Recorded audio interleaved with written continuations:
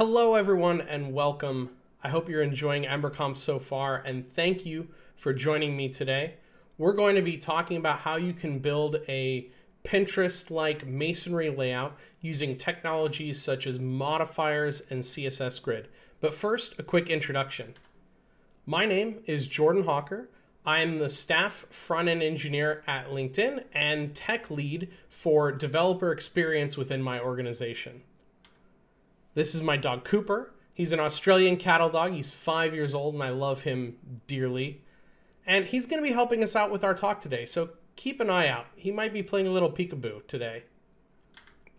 Now, I work for the LinkedIn Talent Solutions UI infrastructure team, and we enable our teams to ship applications faster with enterprise-grade quality by providing them with the tools they need to work more efficiently and productively. We support 3 Ember applications and nearly 60 internal add-ons, and we're focused on a number of areas, including application platform, developer experience, testing infrastructure, and operational excellence. Now, let's talk a little bit about masonry layouts, which you may know as the Pinterest layout. Now, a masonry layout is similar to a strict grid layout, where one axis does have that very strict grid setup, but the other axis, the masonry axis, eliminates any space between items, so instead of sticking to that strict grid. Usually this is vertical space so that you have that nice layout where no matter how tall each item is, the next item below it is going to come up right underneath it without any major gaps. Now, why did I care about solving this particular problem? Well, last year I was working on a side project where I wanted to build a sort of vintage newspaper layout. So I wanted a multi-column layout where these articles would finish at any unknown length, and then the next article would begin below it right where the article finished. So in any given column, as articles had different lengths, I wouldn't necessarily know where that article would end and where the next one would begin. So I started exploring ways to build this sort of masonry layout to eliminate the gaps between articles and have this nice newspaper look to it. So let's think about how we might implement a masonry layout. Many of you may know about the masonry JavaScript library found on GitHub at Desandro/masonry. It was first released in 2010, and it's one of the most popular JavaScript solutions for masonry layouts today.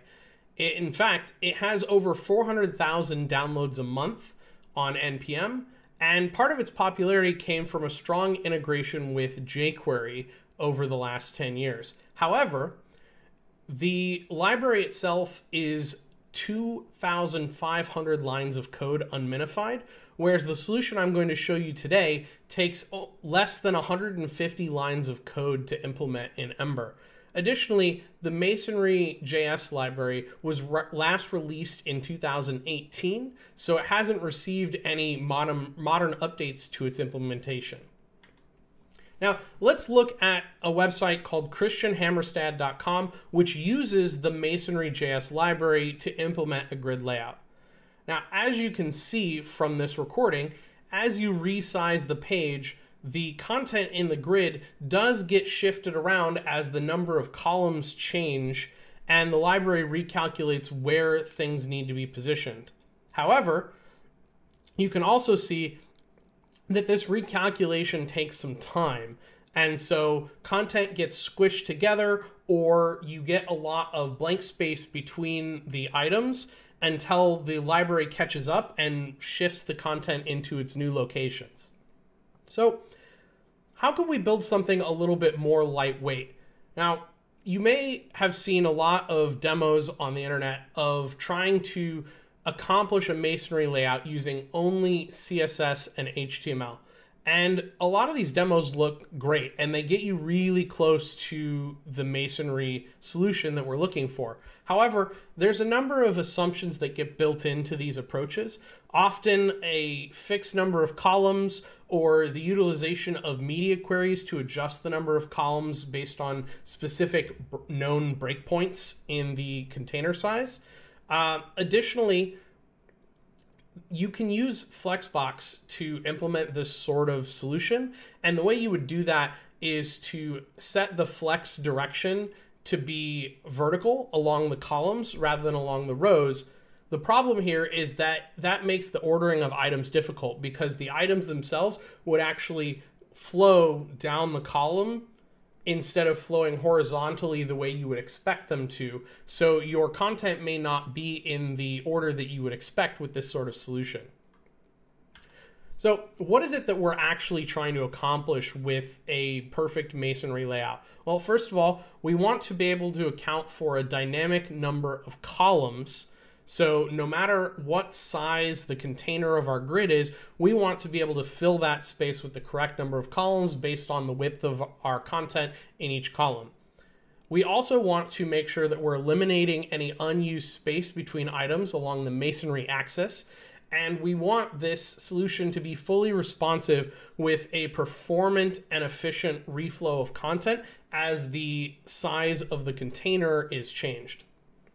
So let's look at Pinterest itself. Now, I'm sure many of you are familiar with this product, and it's probably the most popular and well-known instance of a masonry layout on the internet today. Now, if you look at this recording, you do see that the content is getting shifted around, and the relative order is more or less staying the same as it shifts things from more columns to less columns and moves them down.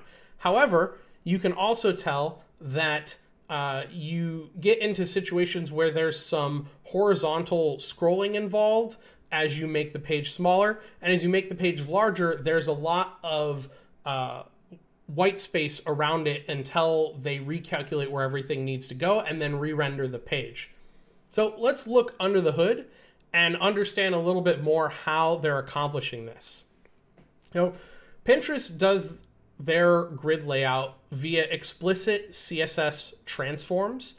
So they look at the height and width of each item in their grid, and then they look at the overall height and width of the container for the entire grid, and they use JavaScript to calculate the exact position that each item in the grid needs to be. And you can see here that they've set explicit transforms to translate each item by a number of pixels along the X and Y axis so that everything gets laid out nicely on the grid.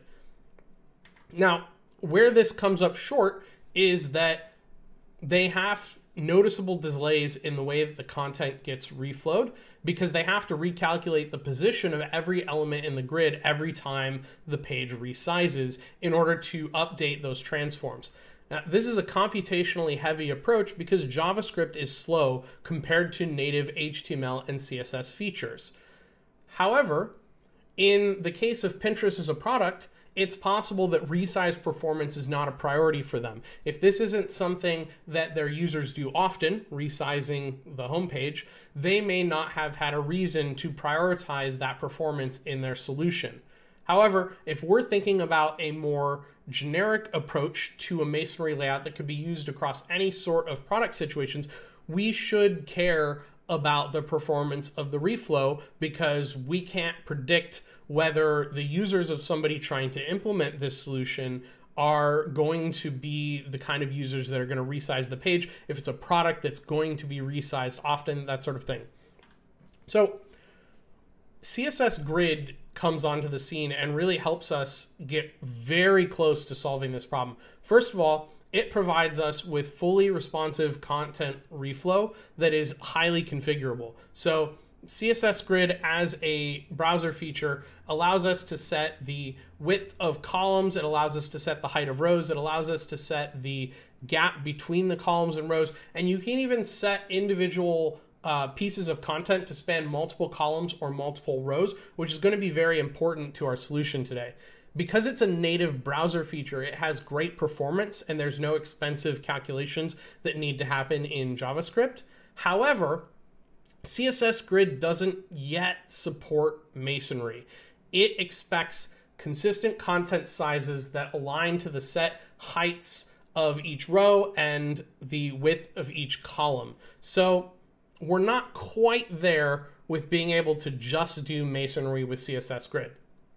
However, there is a property of CSS Grid called masonry that is being worked on. It's part of the CSS Grid 3 specification, which is currently in editor's draft. However, you can see from this grid here that the feature is still experimental and it's not fully implemented in any of the major browsers. So you wouldn't want to use it in production.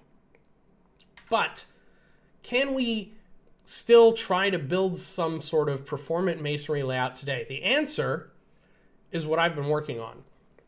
So I have a project that I've been working on since last year called Ember Photo Gallery. And you can actually check out this demo live today at ember-photo-gallery.jhawk.co. And as you can see from this recording, what I've been able to build here will actually efficiently reflow the content in the grid as you resize the page. It adjusts the number of columns and it is able to shift the content around without any noticeable delays in terms of deciding where everything needs to be positioned. So let's dive in a little bit to understand how I thought about approaching this problem and what some of this implementation looks like. So the first thing I wanted to do was design a masonry grid component that provided a generic API for exposing this feature to any sort of consumers. And I did that utilizing CSS Grid and Ember modifiers. So here's what the architecture of my Ember Photo Gallery demo looks like. At the top level, we have a component called Masonry Grid, and that component has a modifier called Masonry Columns that it wraps around the user content that's getting passed in. Now, it then yields out a component called Masonry Item, which has its own modifier, Masonry Rows, that wraps around the individual pieces of content passed in by the consumer. And that's where my specific demo comes into play, because I've built a component called Unsplash Photo, which just lays out the content for each photo in my grid, and it hooks up to an API service, and then it has its own modifier internally called onLoad that handles the asynchronous nature of loading images in the browser so that we're able to calculate the correct layout at the right time once the images have fully loaded. So let's look at what the external API of our Masonry Grid component looks like.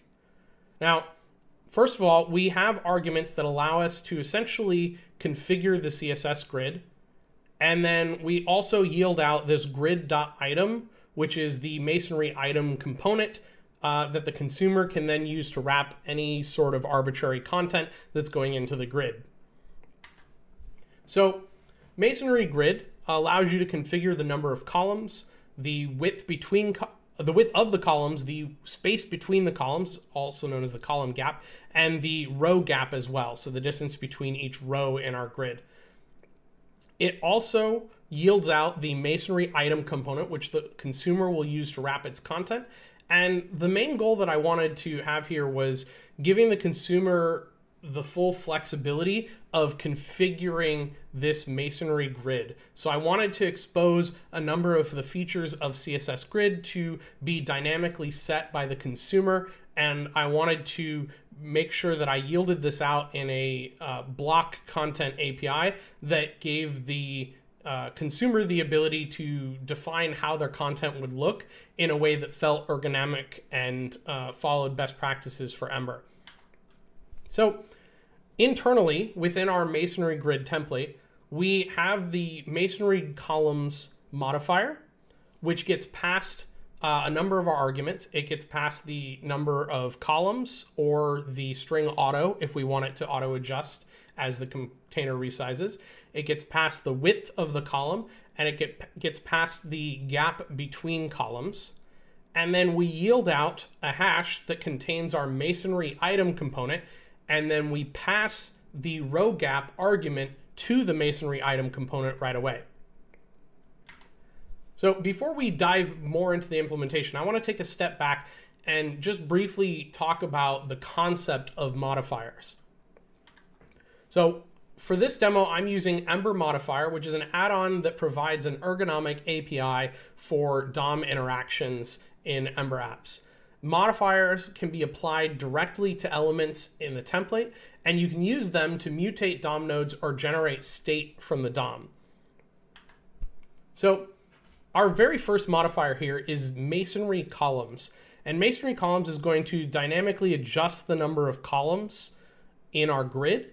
It's also going to account for the width of columns and the size of the gap between columns when it calculates how many columns are available. And it's going to update the number of columns automatically using resize observer, which is a more accurate approach than static media queries, which have preset breakpoints in the size of your app. Let's look a little bit closer at the implementation of our modifier. Now, as you can see, this is a class-based modifier. It has a number of getters that set the grid width and the number of columns. And you can see I've just quickly circled the calculation that takes place to determine the number of columns. So all we're doing here is looking at the width of the container itself, and we're dividing it by the width of the column plus the gap between columns to figure out how many times that space can be repeated within the container before we exceed the size of the container itself. Then in the constructor, you can see that we're setting up a resize observer, which is going to go ahead and run the calculations that we need when the container gets resized.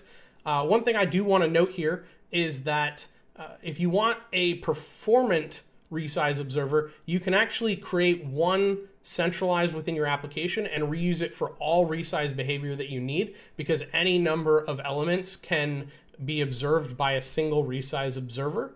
However, for the purposes of simplicity within this demo, I've just gone ahead and made a new resize observer within the modifier itself. And then at the bottom here, in our organized grid columns method, which gets called by the resize observer, you can see that we're setting two styles on the element. The first one is the most important because that's our grid template columns style, which tells us how many columns that we have and what the width of each column is. And then also our grid column gap, which configures the gap between columns. So these are properties of CSS Grid that we're setting within the modifier, which allows us to interact with the DOM. So let's look at our masonry item component, which is really just a simple wrapper around the user's content. It applies a modifier to that wrapper, and it also handles some async behavior, which we'll come back to. So the template, again, is very simple. It applies this masonry rows modifier on our wrapper div. We pass the row gap in, and then we pass it a promise, which handles the async behavior. And then we're going to yield out an action to the consumer that also will get used for the async behavior that we'll cover later. Let's look a little bit closer at masonry rows, because this is really where the magic of our masonry implementation takes place. It's going to do a number of things. First, it's going to calculate the number of rows that each content element spans, accounting for the gap between the elements as well.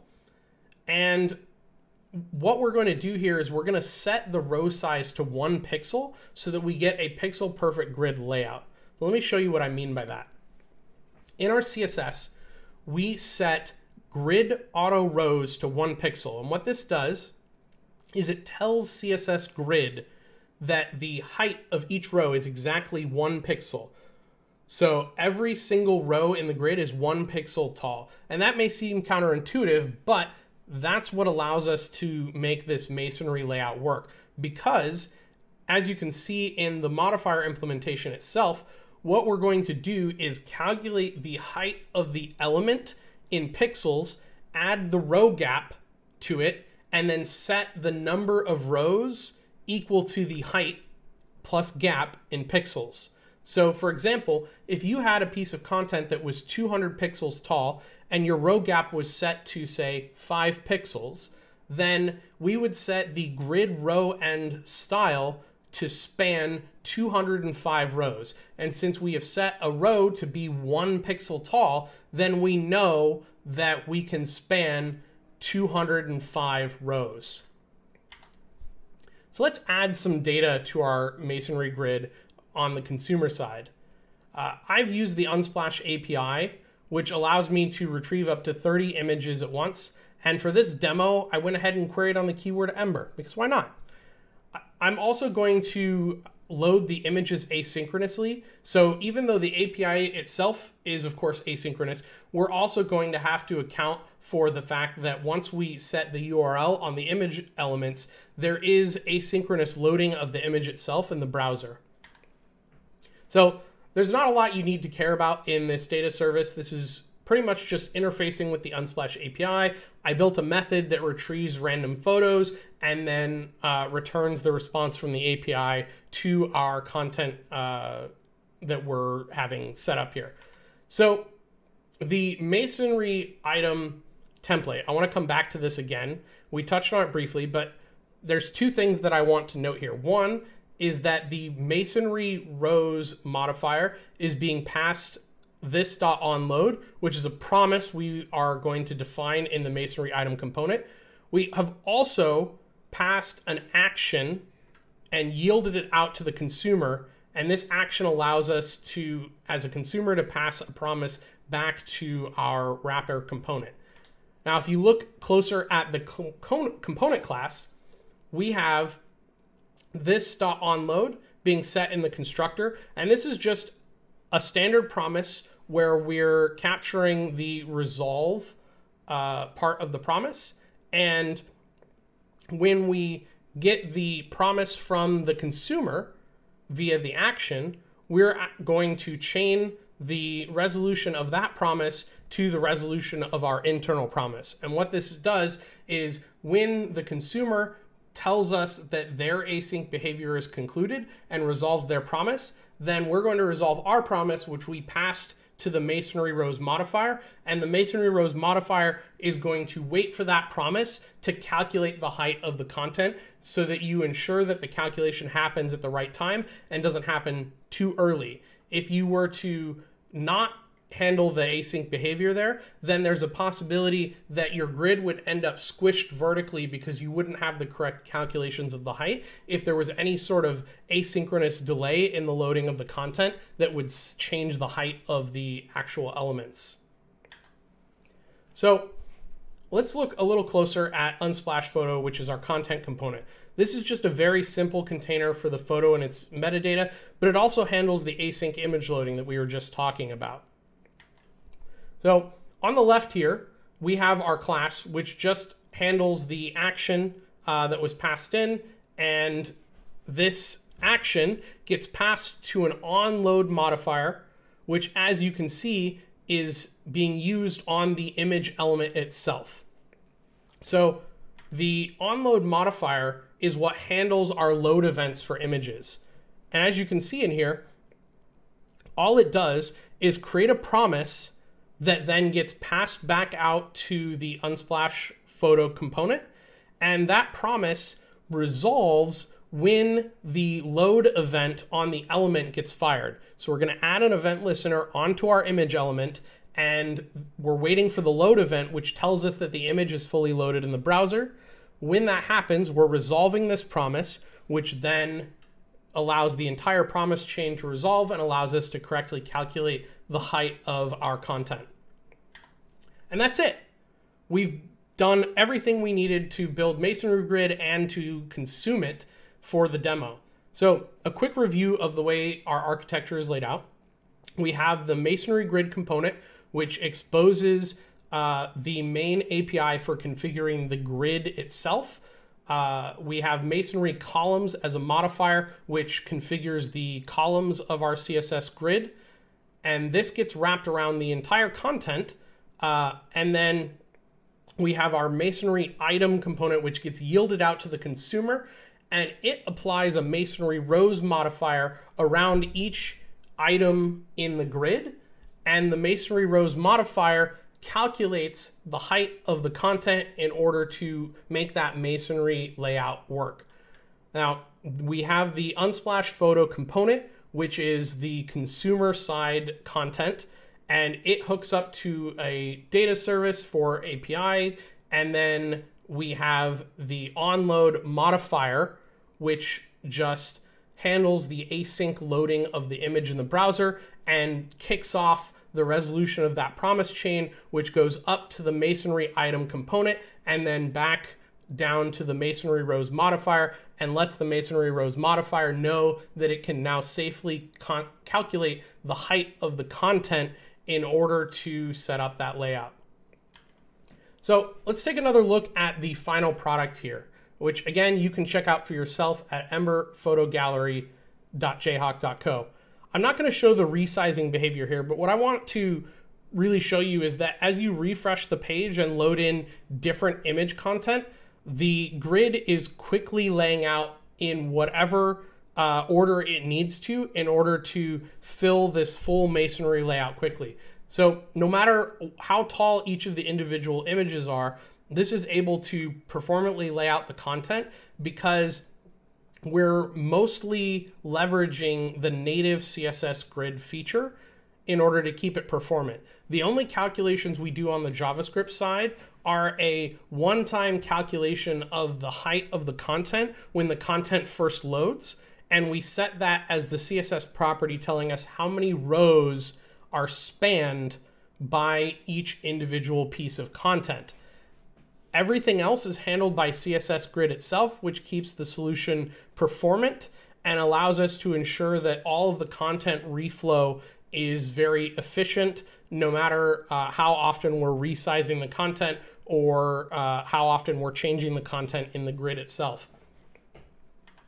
Let's talk a little bit about what your takeaways should be from today. Now, there's a number of technologies that we've used that you can take back to your product development at home and at work and utilize in your everyday development process. First of all, CSS Grid is a great feature for modern grid layouts in the browser. It allows you to configure any number of aspects of the grid, including the size of the columns and rows, the gaps between each column or each row, as well as whether any individual element spans one or more columns or one or more rows, which, as you saw, was important for solving the masonry layout today. Now, CSS Grid 3 is coming soon, which is great because once that lands, it's going to include a specification for native masonry property on CSS Grid, and that will actually eliminate a lot of the work that we had to do today to make our masonry layout work, because now masonry layout will work natively in the browser. But until that lands and becomes a feature that is available in all of the major browsers, we can still implement that today using modifiers. Now, modifiers are great because you can attach them to any element in a template and easily make DOM modifications or generate state from the DOM. One of the things I love about modifiers is that they give you a nice barrier between the two-way nature of browser event bindings and the one-way nature of Ember's state flow. So that's an important concept to use modifiers to make sure that the logic of your Ember application stays very clear and that the state flow is very easy to understand while still enabling you to interface with native browser features. Now, if you'd like to check out the code from today's talk, you can go to elwayman02/ember-photo-gallery, and you can also check out the demo of that code at ember-photo-gallery.jhawk.co. And that's everything I have for you today. I want to thank you all for coming to my talk. If you'd like to connect with me online, you can find me on Twitter at Axel Hellfire or on GitHub at elwayman02. And if you'd like to check out the slides from this talk, you can go to jhawk.co/emberconf21. Thank you all. I hope you enjoyed the talk, and I hope you enjoy the rest of the conference.